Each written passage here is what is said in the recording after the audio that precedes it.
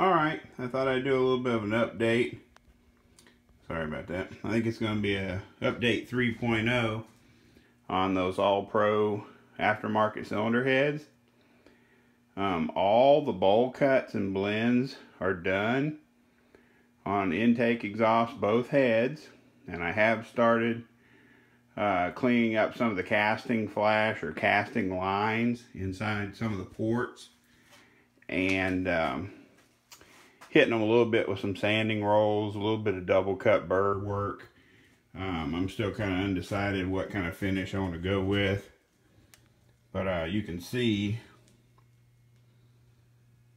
if we get enough light in there, all the bowl cuts and blends are done in both heads. And I will tell you the percentages, because these seats were cut fairly large, maybe even just a hair larger than I normally do the percentages of the bowl. So I just basically went with the as delivered seat cut, and then just blended or opened the bowl below the seat to make its transition smoothly. I'm not done with these yet, but I just hit them with real quickly. You can look at those exhausts. You can see where I cut out that 135 thousandths. You can see where I cut out that 135 thousandths ridge and blended it into that back wall behind the valve guide. And then I've hit it with a little bit of sanding, just kind of wore out sanding rolls. That's not the final finish, port finish on it. And I haven't cleaned up the rough casting on that back side yet. I think if I roll this head over, I might be able to show you. You can see where I've been cleaning up down inside these intake ports. I wish I'd have shown a little bit better representation of just the casting lines that were running down each side of the port. So I've been working trying to, you know, get those smoothed out without adding a whole crap load of volume to that port. I haven't really worked that guide very much, but I've just been using my double cut burr to get that fairly rough casting line material removed out of these intake ports, and knock off just some of that rough finish, because I will hit it with I think I've got some 60 grit flapper wheel material that I'll just go over the porch after I get all the crap cut out of it and get it the fairly uniform texture.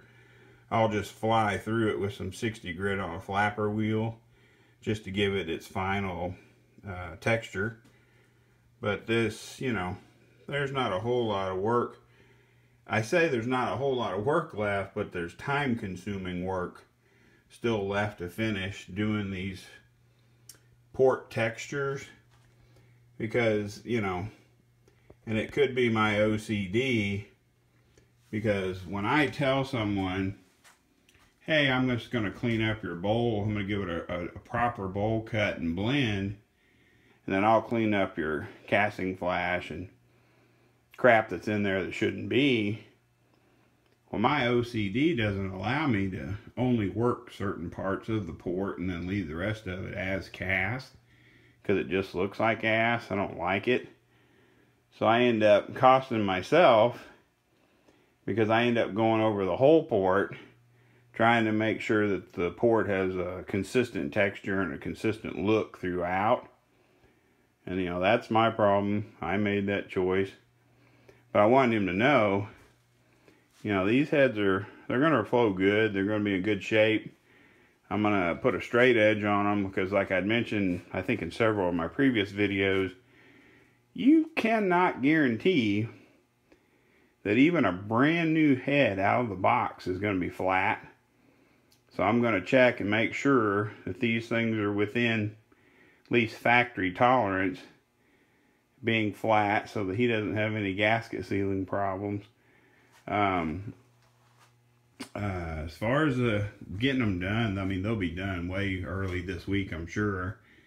I just have to make time to come down here and just work on these port textures.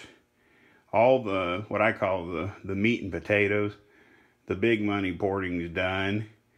Now we're just looking for aesthetics and making it look a little bit better. Because, you know, I've always said and I've always believed, you make your most horsepower in your bowl cut, your bowl blend, your short turn, and your transition. Now, you know, maybe not everybody believes me or thinks that way, but as far as making horsepower, that's where it's at. That's where you get your power from. You know, the entrance to your intake runner, you know, you'd have to restrict it a huge amount to be a detriment to your overall performance. So if you have a, you know, legitimately decent sized runner and you do a lot of attention to detail on your bowl cut, your bowl blend, short turn radius and widening, and you know, maybe just reducing the profile of your valve guide a little bit, that's where you're going to make your power, and that's where you're going to get your results. So anyway, all pro 215 plus cc LS cylinder heads 3.0. Just in case the customer was watching my videos, I wanted to make sure he knew the meat and potatoes part of the porting is done. I just have to commit to the time consuming portion of just doing the surface texture on the rest of the port. So anyway, I appreciate you guys watching.